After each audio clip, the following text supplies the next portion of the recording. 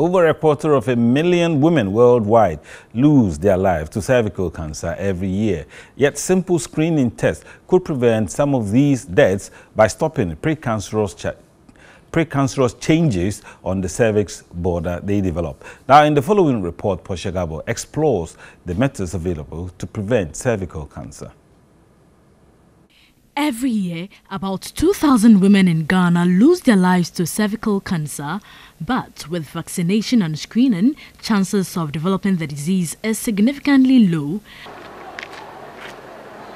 I decided to have my cervix screened at the Planned Parenthood Association of Ghana.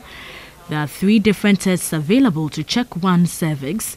These include the Pap test, which detects abnormal changes in the cervix, the HPV test, which detects the presence of the human papilloma virus infections, and the visual inspection of the cervix with acetic acid.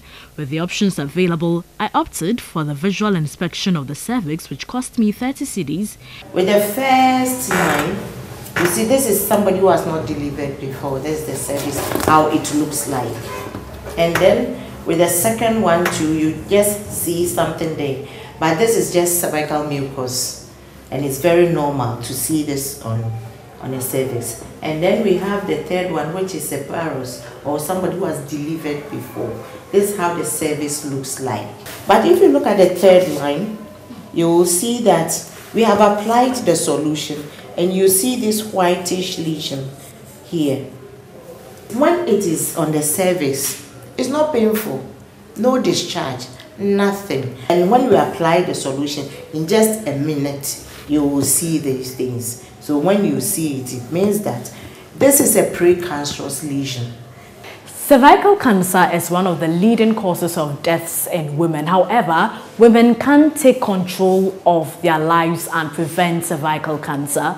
Today, I'm here at the Planned Parenthood Association of Ghana to take one of the preventive steps and to check my health as well. So I'm opting for the visual inspection of the cervix, and I've been told that within 5 minutes, I should be done with the procedure. And I'm hoping it won't be painful as I've heard.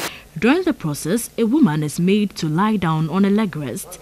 Afterwards, a sterile speculum is inserted into the vagina and opened to view the cervix. A cotton swab with acetic acid is then used to paint a woman's cervix. If one is prone to cervical cancer, precancerous spots will turn white. Since the results are immediate, the spots can be instantly treated, usually by being frozen off using a technique called cryotherapy.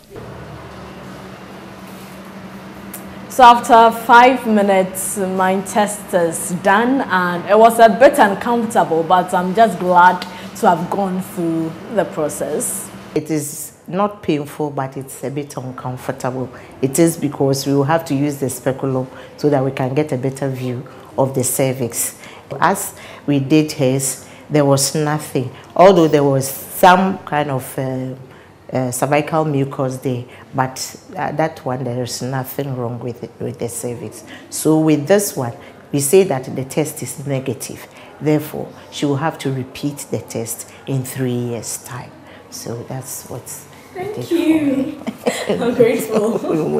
The World Health Organization predicts if nothing is done in the next 5 years about cervical cancer, Ghana will be in a more dire situation than the present statistics.